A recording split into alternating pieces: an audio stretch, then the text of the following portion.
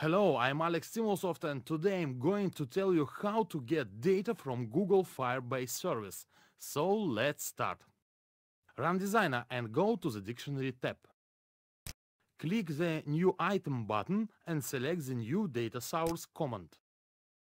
Select the NoSQL category and choose Firebase. You will see a menu for creating a new Firebase connection. You need to have the database secret and a data URL to generate the Firebase connection successfully. Open your Firebase account. Select Real-Time Database tab. Copy data URL and paste it in the data URL field. Go to Project Settings in the Firebase account. Choose the Service Accounts tab. Select the Database Secrets tab.